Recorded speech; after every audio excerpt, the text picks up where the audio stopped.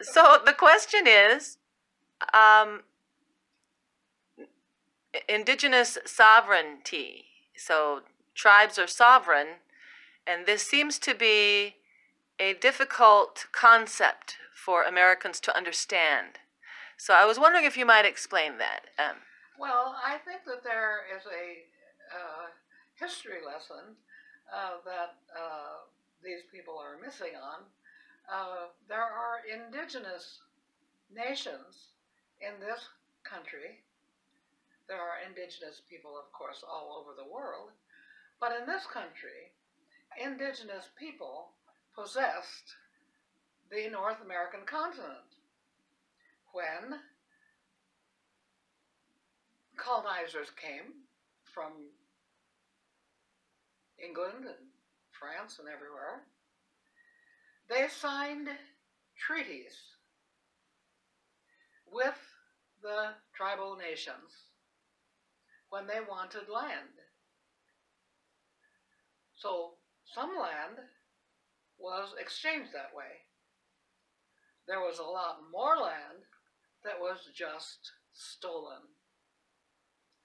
But there are treaty lands here, and there are treaties that these indigenous tribes signed with the federal government. That means they're sovereign people. They were sovereign before these invaders came. They are sovereign today because treaties are, after all, the law of the land. We're told that all the time in history. Treaties are the law of the land. And the U.S. has signed treaties with certain tribes.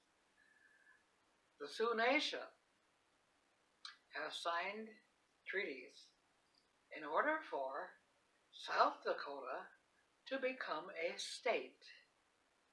The state has no relationship to this treaty agreement. And that's where the failure of education, the failure of the law, the failure of people to understand happens. The state of South Dakota became a state in 1889.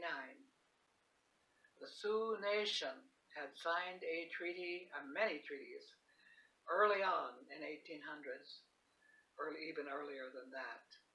So, sovereignty for indigenous people is a reality in history. It's a reality in law. And it's too bad that America's understanding of that has not only been politicized, but it has been ignored.